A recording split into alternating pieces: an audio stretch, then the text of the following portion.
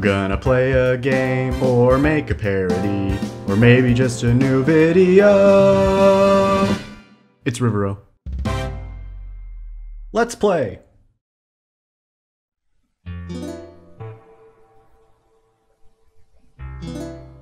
What's going on, guys? Rivero here. Welcome to a playthrough of The Legend of Zelda Ocarina of Time in Minecraft map, created by me.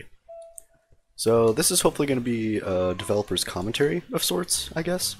I'm just going to be explaining things like how the map was built, things that people have trouble with, and other stuff like maybe bugs. Stuff like that, basically. To start off, we're in this little intro area. This used to just be a normal plain boring box, but now it is a nice title screen. Over here we have the donators button, shows all the people that donated during the map's release, or during the map's creation, I should say. And over here we have a settings area which has a few things. We can turn skip cutscenes on or off, and remove crouch navi on or off. These do a few things, we'll explain those when they come up. Basically this just skips through cutscenes quickly. This one we'll explain in a second. Over here we have the rulebook, so we want to save and quit after opening this game once. I've already done so. This is single player only. You cannot play multiplayer yet. That is an attempt to be made currently, but it's very slow going, so don't expect it to finish anytime soon, if at all. It'll be very fortunate if it does. And the render distance, which is the main thing that can break the game, so if you do not have it at 11 or more, it's gonna break the game. There's only one part in specific that this breaks, so we'll try to point it out when it happens, and after that, that's the only game-breaking thing. There are still things that will mess up, like enemies won't spawn, but you can still progress through the game at least. Music should be on, all kinds of other sounds and video settings, and after that, you are good. Flipping to the next page makes this button appear, and let's begin. In the vast deep forest of Hyrule, long have I served as the guardian spirit. I am known as the Deku Tree. The children of the forest, the Kokiri, live here with me. I can't do that. Each Kokiri has his or her, yes, own guardian fairy. However, there is one boy who does not have a fairy. Cutscene.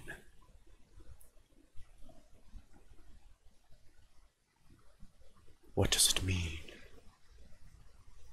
It's a dream sequence. He seems evil. What do you guys think? Oh, there's an owl. Navi! Navi, where art thou? Come hither. Oh, Navi the fairy, listen to my words, the words of the Deku Tree. Dost thou sense it? The climate of evil descending upon this realm. Malevolent forces even now are mustering to attack our land of Hyrule. For so long the Kokiri Forest, the source of life, has stood as a barrier deterring outsiders and maintaining the order of the world. But before this tremendous evil, even my power is as nothing. It seems the time has come for the boy without a fairy to begin his journey. The youth whose destiny it is to lead Hyrule to the path of justice and truth. Navi, go now! Find our young friend and guide him to me. I do not have much time left. Fly, Navi, fly! The fate of the world, forest! The forest, the day of the world, the forest depends upon thee. Yes. We're in a cutscene here. If we... Ah! Dang it, I missed it. You can spectate as one of the NPCs here, if you're fast enough. Nope, I failed. Well, you can do it, and nothing really happens. You just kind of see everything from their perspective until this cutscene ends. And yeah, we have begun in Kokiri Forest. Ah!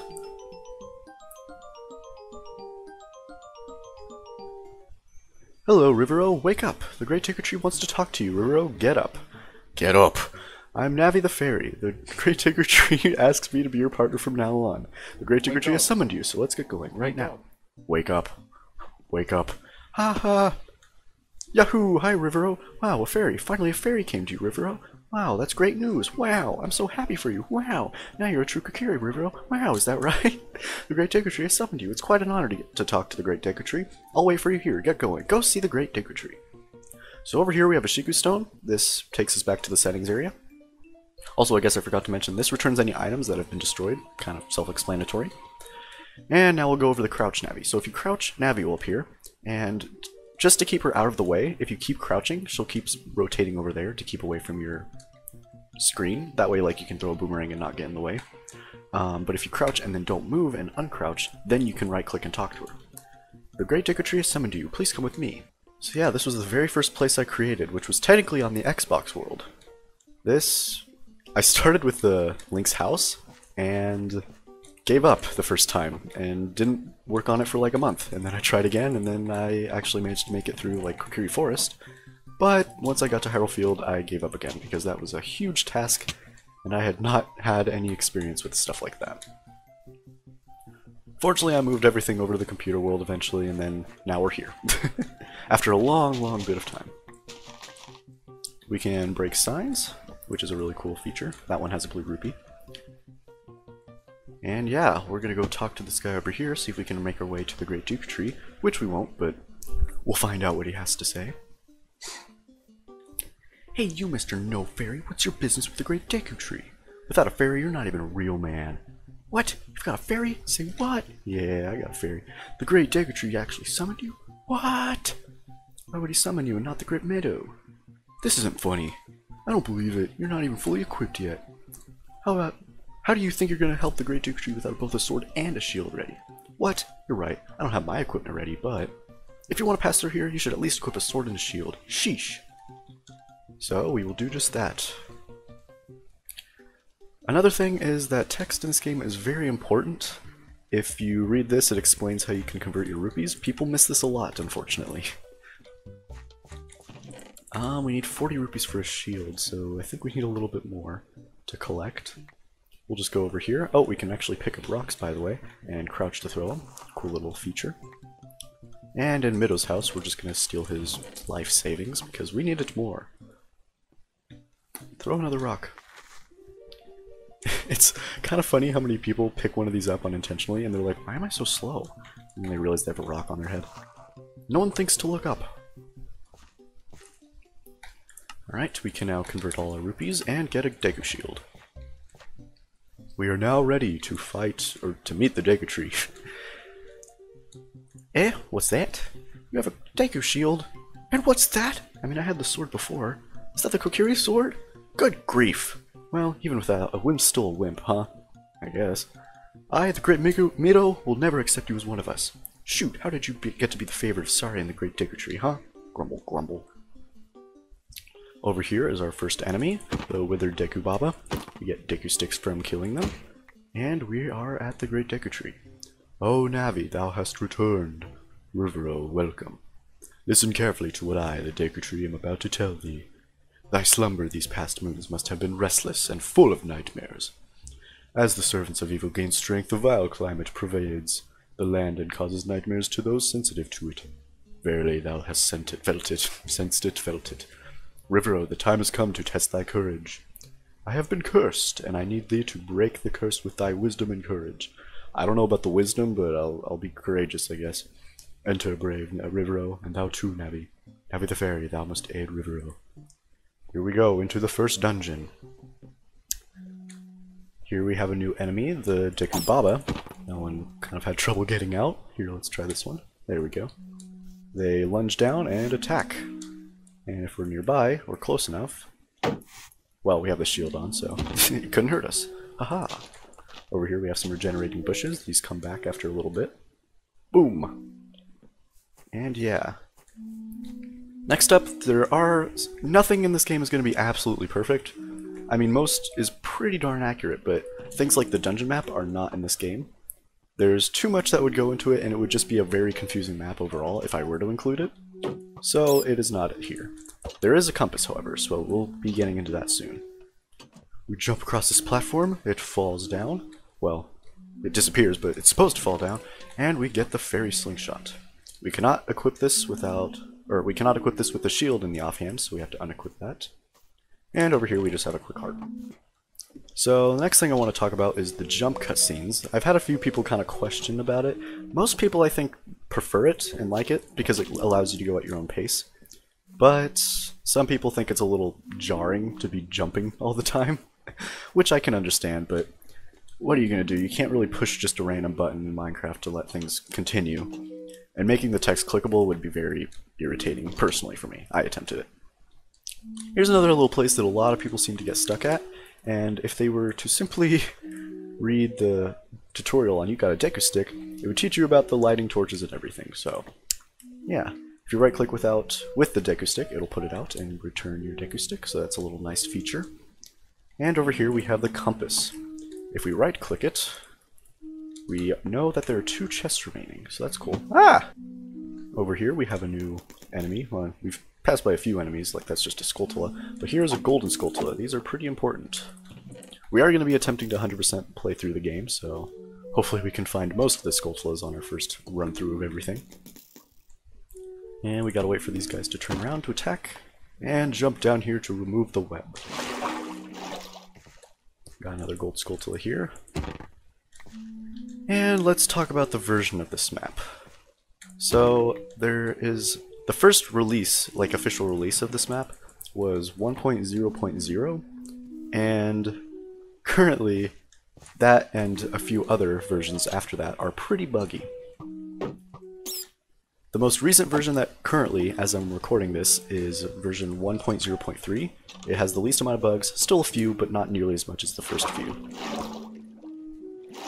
Also this guy, "Forgive me, master, I'll never do it again. If you spare me, I'll teach you something cool. You will never beat my brothers up ahead unless you punish them in the proper order.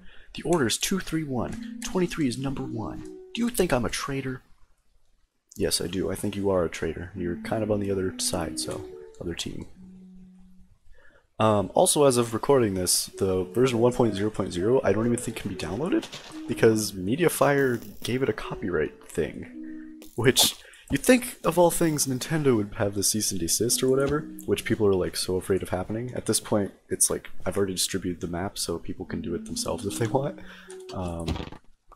But yeah, like, I'm pretty sure, because of the name of it, I didn't like specify that it's Minecraft, and I'm pretty sure that they thought I was just distributing the original Ocarina of Time game. So they based it solely off the title and gave me a copyright, which is pretty unfortunate. Because the only thing that they could actually get me for on this is the... Well, anyways, here's a new enemy, the Goma larva. You can either shoot these with the slingshot and stuff. But anyways, the only reason they could actually file a cease and desist is because of the likeness of the game, basically just the whole story, or because I used the title in it. But even stuff like music, it's note blocks. You can't copyright that. It's a parody, basically. So yeah. I don't want to hear any comments about cease and desist anymore. There's so many. It's like, yeah, I get it.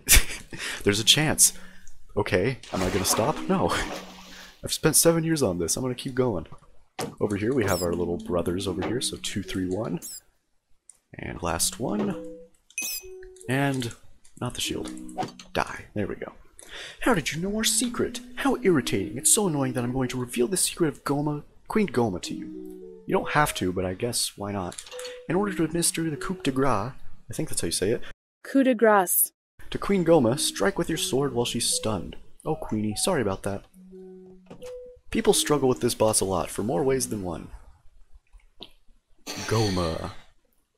First off, people try to attack it, most likely. Doesn't work, because you gotta stun her. Throw the sleek shot, and it'll stun her.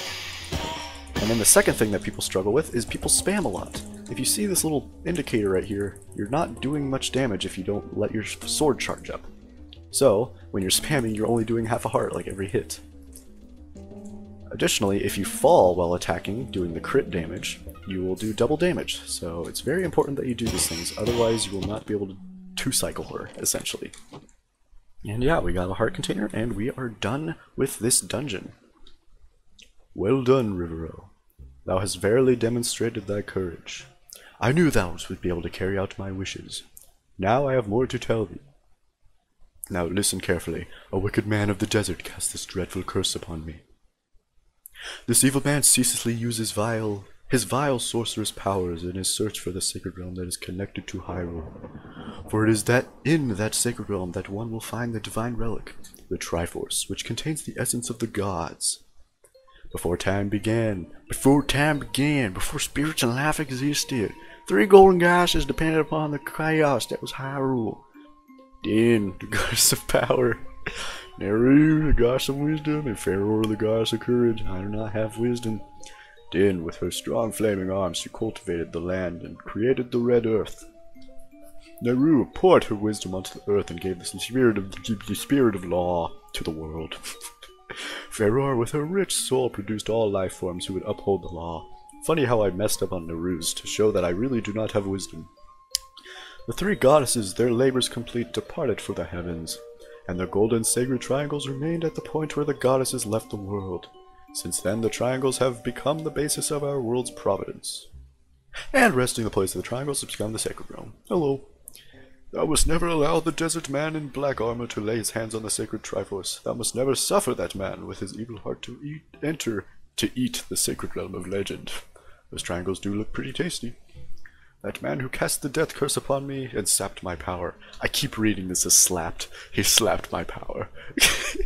Because of the curse, my end is nigh. Though your valiant efforts to break the curse were successful, I was doomed before you started. Yes, I will pass away soon, but do not grieve for me. I have been able to tell you these important matters.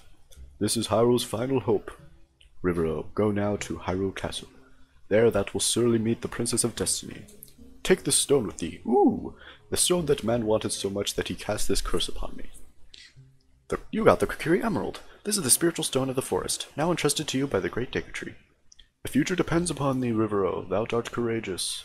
Navi the fairy, help Rivero to carry out my will. I entreat thee, Navi. Goodbye. Let's go to the castle, Hyrule Castle, Rivero. Goodbye, great Deku-tree. Next time on The Legend of Zelda Ocarina of Time in Minecraft, we will be going to the Hyrule Castle. See you guys then.